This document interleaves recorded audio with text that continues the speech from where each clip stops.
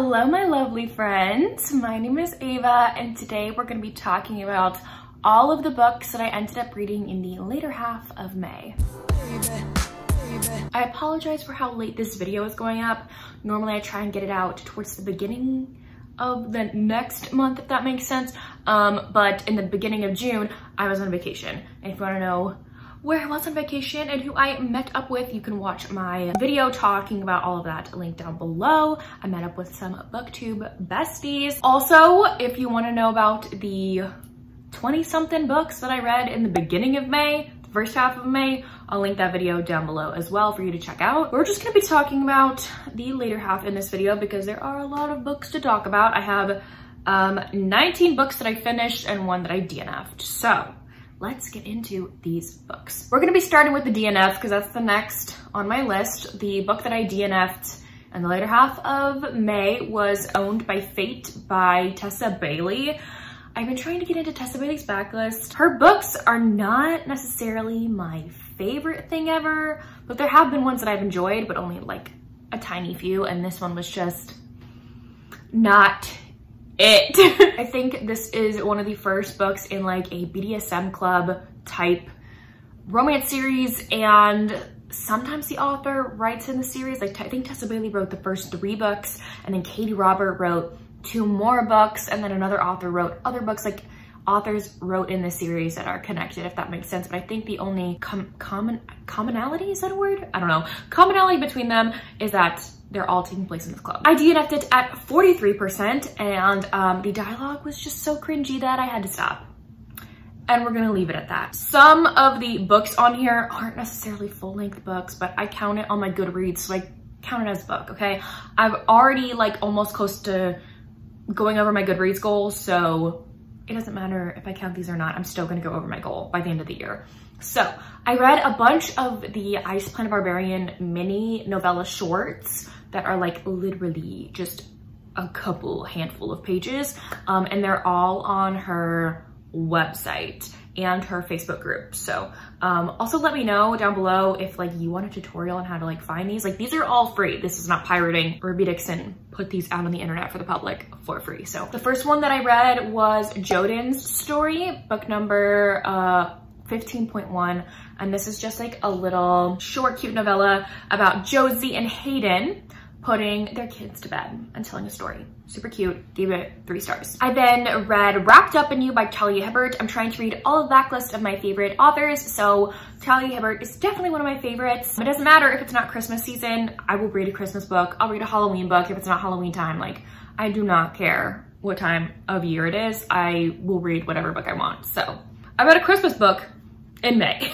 So this one is centered around William and Abby, and they have been childhood best friends for quite a long time, and William's also close to Abby's older brother as well. So it's kind of like William has been kind of like adopted into Abby and her family's house, and every year he comes over to her grandma's house for Christmas. Both of them have been pining over each other ever since they were kids. Abby thinks that she isn't really William's type and has never like revealed her feelings because she thinks she's gonna get rejected, whereas William thinks the basically exact same thing as Abby, and she's been in previous relationships and has been very much hurt. She's a divorcee, and he does not want to put her through anything like her ex-husband did. So he's been very gentle and patient with her, and he's finally going to reveal to Abby how he feels. He's like, this is the year I'm gonna tell her how I feel. Also, William is like a very popular actor in America now, even though this takes place in England. Like, he's basically like Captain America, fictional Captain America. He's a superhero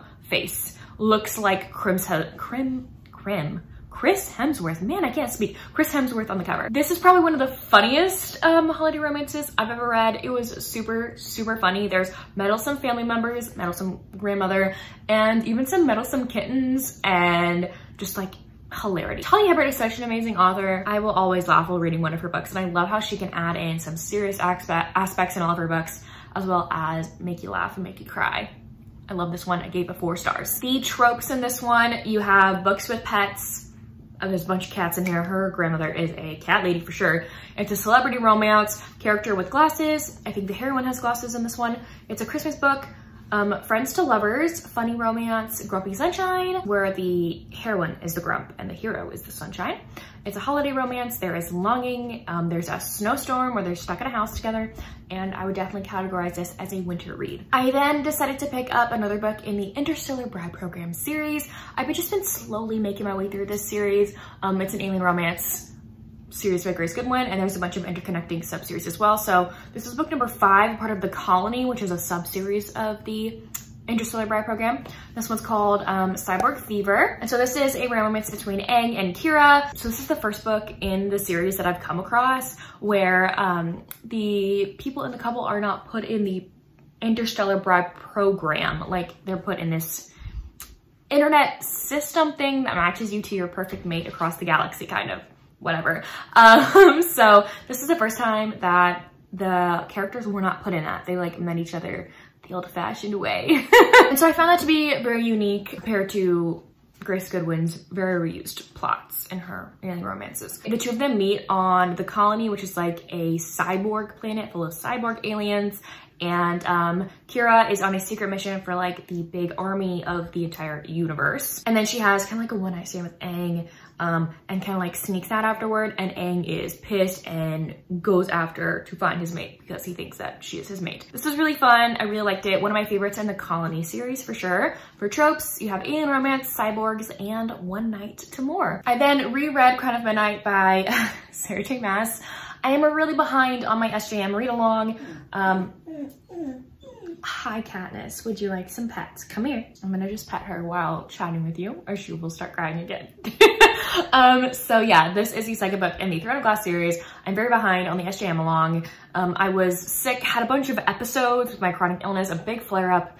Whenever this book, you had to read it by a certain date, and I was having a bunch of flare ups when that was happening. So I finally read it in May, and I'm about to start Airfire. So this is the second book in the Throne of Glass series, a YA fantasy series. Well, the beginning of it is, and then it kind of like grows to new adult as more books go along. I want to say like by Queen of Shadows and later, it's kind of like a new adult book. Anyway, I really enjoyed this. 5 stars, one of my favorite series of all time. Next, I read Princess in Disguise by Karen Hawkins. This is actually book number 1.5, a part of this series, which is the Duchess Diaries series. First book is How to Capture a Countess. I've read all of the books in this series now that I finished this novella, because it's book number 1.5. And I recommend you don't read this.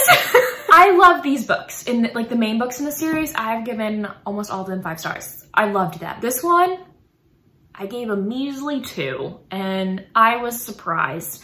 First of all, it took me forever to get through, and it was only like 100 pages. And there were just things in here I did not care for. Okay, well, first of all, basically this is kind of like an Anastasia retelling, but not really. You have Princess Alexandra, who is from Russia, and she goes to Scotland because her tutor in Russia is Scottish, and she's like, I want a man like him. So I'm gonna go to Scotland to find a husband. She ends up meeting our hero in here. Can't remember his name for the life of me, but he is kind of one of the men that's like, I have been sworn to never marry because I have faced a lot of tragedy in my life, and a person close to me has died, and I don't want to ever go through somebody feeling like that when I die, because I'm going to die one day. Just gruff, stoic-y, melodramatic man. I really wanted to love this. I did, because Anastasia retelling, I love Anastasia, one of my favorite books. Movies, what am I saying? Movies of all time, I love it. There were some things in here, I listed them in my review, that just like really got on my nerves. First of all, there were many fatphobic comments. 2, people doing things to a person when they're asleep is a big no-no for me. Like, it would be probably my pet peeve list of romance books. Like, just don't do it. Like, I get if you have like consent, like if you're in a relationship and you're like, yeah, honey, you can do whatever you want when I'm asleep and I can wake up to you doing something cool. But if you don't have that beforehand, like, just don't do it. Wake someone up. Gosh darn. Use of the G word in here was incessant. Didn't care for that. And then last comment is one of the characters was basically drunk the entire book. Like, he was not sober for a second, I swear. And like, anyway, I'm just gonna leave it at that, okay? I then read another little epilogue novella thing that I've been finding for free. I've been trying to read all of my favorite authors' backlists, even like their short stories, to say that I've read everything they've written. And so one is The Manufactured by Tessa Dare. There's no cover or anything. This is book number 3.1, a part of the Spindle Co series. So this one is a silly bonus scene after A Lady by Midnight, which is free to download. I think you get it off of her website. I read it directly off of her website, so it is free legally. You can read it. I think if you just Google The Manufactured by Tessa Dare, it'll like lead you to her page where it's on there. And I just gave this 3 stars. It was just a short story that was funny. Then I was in a monster romance mood, so I read a bunch of monster romances, or a few after this. And I found one that really let me down because literally it's in the Monster Love series. You would think if a series is called Monster Love, then the characters would be screwing monsters. So this one is owned by The Lion Shifter by Imani J, I think. This is on Kindle Unlimited if you want to check it out for yourself and see. I did not read book 1 in the series. It's technically book 2. So I don't know if I would feel different if I read the first book. So I was really excited for this because I think this is a black love romance. I was like, cool, a black love monster romance. I have not seen that whatsoever in any book that I've looked into with monster romances. Literally the summary says in here, beware, the hero is in his monster form whenever him and the heroine get it on. And I'm like, okay, that's what I signed up for. But it lied. So this is like a monster romance, kind of, where it's kind of like just shifters. I don't know why they call it monster. It's not really a monster, it's a shifter romance. He's like a big lion shifter, and she's like a neighboring princess, and they meet at a masquerade ball, and they end up getting split apart, and he's been trying to find her and knows that's his fated mate. But like, he's like a lion shifter, but the lion shifter part is also kind of like humanoid. So kind of like things like chimera, like he can like stand and walk like a person in his lion form, but he can also be his regular human form too. Like he can shift. And then like, it lied. The summary lied. Like he did not get with her in his lion form. Literally the last second he shifted into his human form. I'm like, the summary lied. It would be totally different if the summary didn't say that. I might like it way better, but the summary lied to me. So it's just annoying. I was annoyed. I was very put off. I give this one 3 stars. Another monster romance that I picked up is Courted by Darkness by Adrienne Blue. This is the first book in the Monsters Mate very short novella series. So each book in here is like 20 to 30 pages. I read like the last book in the series a couple weeks ago. It's in my monster romance recommendation video if you want to go watch that. And so I was like, might as well just start with book 1. So this is about a human named Olivia. She ends up being courted by a monster in the shadows named Nox. And then the rest goes from there. Very short. Something that was really cute that I liked is like in the monster customs, because monsters and aliens monsters and humans know about each other in this like world. It's kind of like our world, but monsters exist and they can court humans to be their mates. And something you do when you first come across like a human you want to court, you like give them a courting gift. They meet each other for the first time in an alley. She's like, oh my gosh, who's there? And Nox walks out with like a necklace in his hand. It's like, here you go. Like he doesn't even say anything. He's like, hi, I'm Nox. Here. Because he wants to court her so bad. I thought that was really cute, but I just ended up giving this 3 stars. It was an okay monster romance for me. Then I read a favorite, okay? This one is called Xoxo's Protection by A.G. Wilde. This is the 2nd book in the Ribs Sanctuary series. You can read it as a standalone if you want to. I think you would probably get the better reading experience if you read book 1 called Ribs Sanctuary, but you do you. The hero in here is basically the brother to the guy from book 1. So you've met him in a previous book. This is a romance between Xoxo and Cleo. Cleo is a human woman who was abducted from Earth, and she was taken by some evil aliens, and she's kind of like in a cage on a transport thing on this planet. And then her cage ends up falling off of the truck. It busts open and she escapes. And she's kind of been living in this jungle on this planet for about a year, living like Tarzan, like trying to survive on her own. Xoxo has been hired as a hunter to hunt down an animal in the woods by the same evil aliens who captured her. So he's actually hunting down Cleo, not knowing that she's not an animal. Like he's trying to hunt down this creature, and is shocked to find out that it's like a sentient person. Like it's a person with can talk and have feelings and everything. He's like, what the heck? And so he's basically hunting her and then falls in love with her instead. I loved this. I loved this. H.G. Wild is definitely becoming a new favorite author for me. I love her books. I think I've read like 6 so far by her, and they have been amazing. I love a good survival romance. So the setting here was super fun, like alien jungles. I don't know why. Alien romances that are set in the jungle, dealing with survival, are my thing. I just love both of these characters a lot and how they leaned on each other with their burdens and unloaded everything and became vulnerable with one another. It was so cute. And there was no third act breakup, so applause for me. I honestly am over third act breakups at this point. Trigger warning in here for kidnapping, slavery, and blood. Tropes, you have alien romance books with pets. There's this pet that our heroine Cleo kind of like adopts in the jungle. His name is Wawa. He is super cute. There's a caretaking scene. Sohut gets hurt and Cleo has to take care of him and clean his wounds. You have a damaged hero. It's on Kindle Unlimited. One of the characters has never been kissed before, the hero. It's a survival romance, and we have a warrior woman. Gave this book 5 out of 5 stars. Next, I read The Duke's Perfect Wife by Jennifer Ashley. I was gonna read this during the historical romance readathon that happened last month, but the audiobook hold did not come in time, but that's okay. This is the fourth book in the Mackenzies and McBride series. The first one being The Madness of Lord Ian Mackenzie. I don't know why the title escaped me for a second, but there it is. So this one is about Eleanor and Hart. I know this is a fan favorite, a part of the series. And basically they were very much in love when they were younger. They got split apart, and this is like their second chance romance because Eleanor comes across some very provocative pictures of Hart that are going across society, and she does not want that to like get out. I think he's running for prime minister or something like that. And so she doesn't want it to ruin his standing in that. So she kind of like teams up with Hart to try and find these photographs of him. And then the two of them reconnect and realize that they never stopped loving one another. I really liked this one. I loved seeing all the Mackenzies and like the background of here as being like side characters. I love in here how we got to see Hart and Ian's relationship, because I love reading about that. I love reading about good sibling relationships, and I feel like Hart and Ian have a very interesting yet important one. And then I also just loved their second chance romance. I thought it was beautiful. Trigger warning in here: near-death experience, guns, shootings, discussions of physical abuse. And tropes, you have great banter. It's a historical romance. There are many meddlesome family members in here. There's a near-death experience for both characters. It's a second chance romance. It's a part of a sibling series. There is a wedding, and one of the characters is a widow. I ended up giving this book a 4 out of 5 stars. Next, I picked up Knocking Up His Bride by Mink. This is my first Mink book.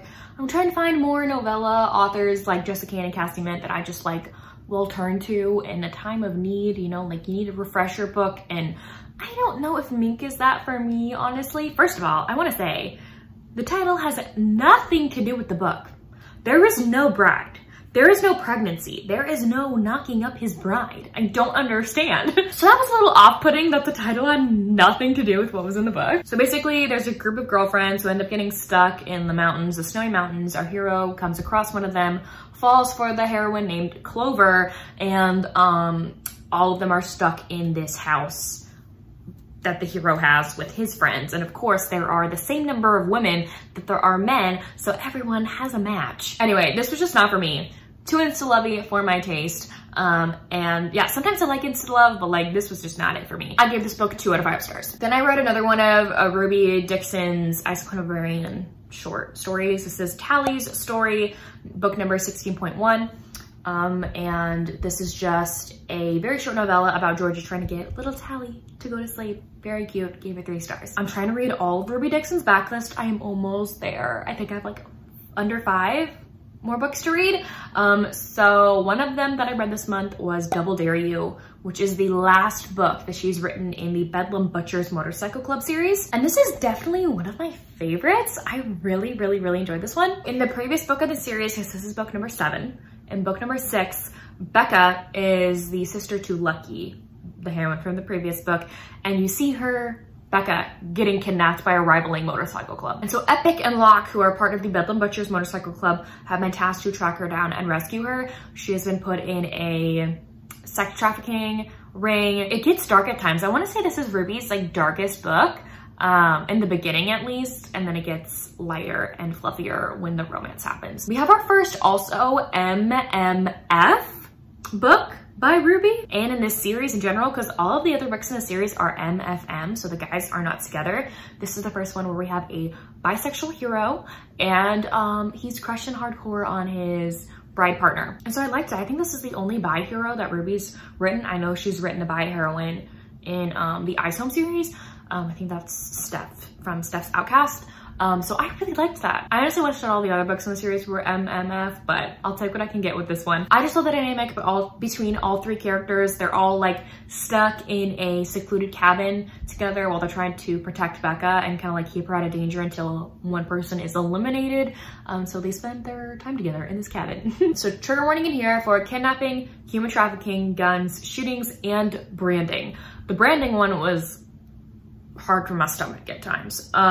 Tropes in here, you have a 3+ grouping, a motorcycle club, age gap. I think Locke is quite older than both of them, the other two characters. It's LGBTQ+, and it's on Kindle Unlimited.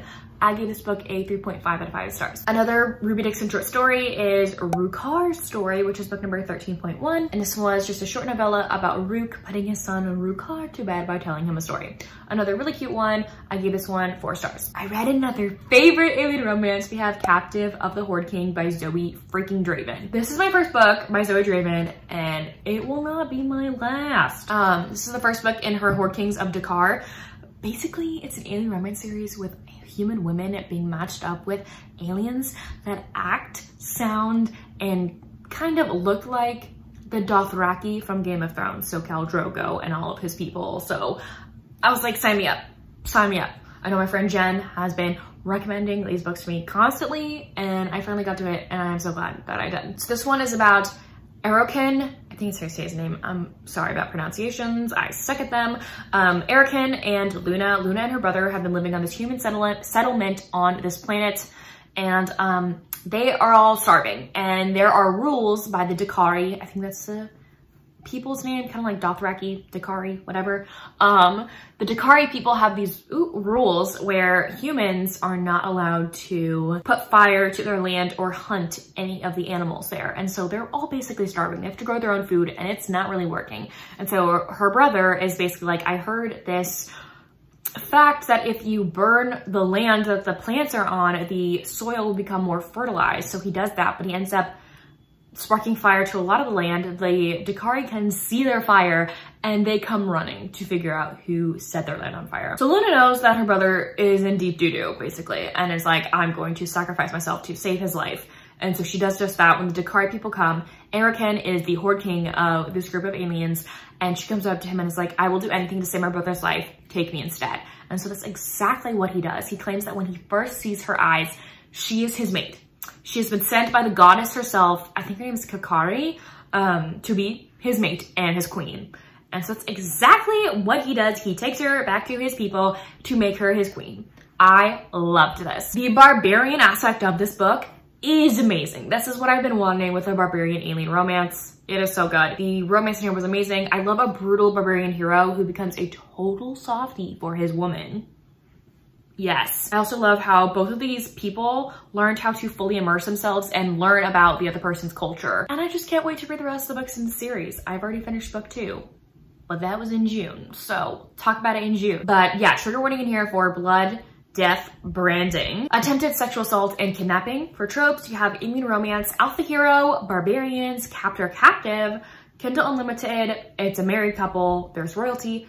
And there's a scarred character. The hero's back is covered in scars. So I loved this. I gave this a 5 out of 5 stars. I then found another novella that I wanted to try. We have Stolen by the Giant by Nyla Lilly. This is on Kindle Unlimited. I just found it while scrolling one day. So this is the romance between Holden and Esther. Holden is feared amongst his townfolk because he's missing an eye. He's very large and very scarred. And so he becomes a recluse in the mountains and has to come into town every now and then to get supplies. So he's in need of, I think, like a new knife or something, and he goes into like the blacksmith shop, and there he realizes that the blacksmith has been keeping a woman locked up in the attic, and so he decides to rescue her and take her back to be with him. This was really cute, but I wish there was more development between the two characters, so it was okay for me.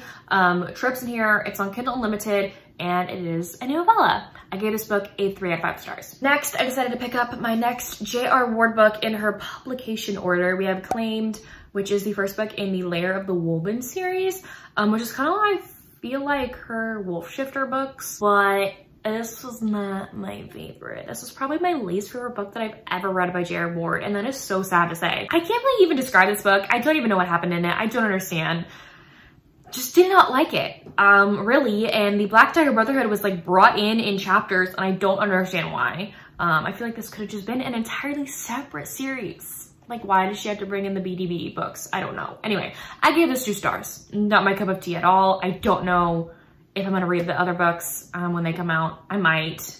I don't know. Then I read Dirty Wolf by A.D. Ward. I saw one of her TikToks, and I was like, okay, I'll check out one of her books because it's on Audible Plus, and I have an Audible Plus account. So I checked out Dirty Wolf, which is a Wolf Shifter romance, and that's just not it for me.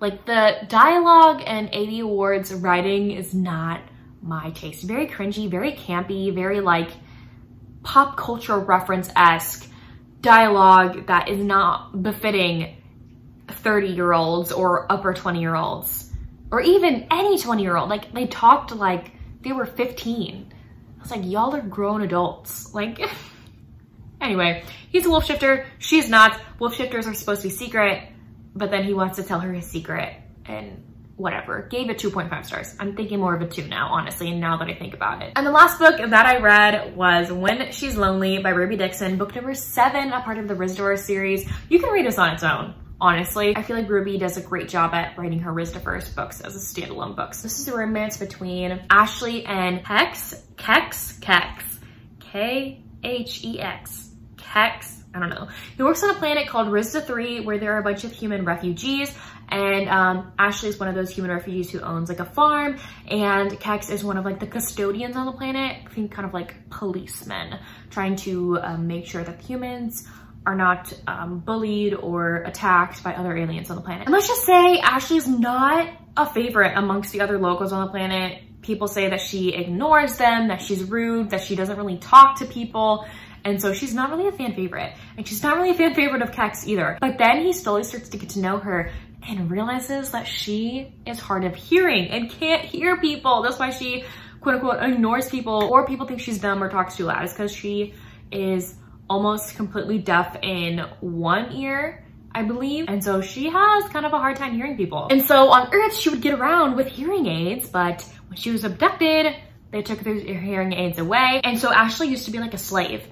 And if you're a imperfect slave, you're basically put down. And so she has to pretend that she's just dumb and can't hear people rather than tell people that she's hard of hearing because she does not want to be offed. Kex like learns about her hard of hearing and wants to become her friend. And so he's like, I won't tell anybody else that you're hard of hearing if you agree to go on a bunch of cute dates with me. And so that's what they do. This is super cute and super sweet. It's actually also own voices. If you read the author's note, you learn that Ruby Dixon is hard of hearing herself and she uses hearing aids, which I did not know.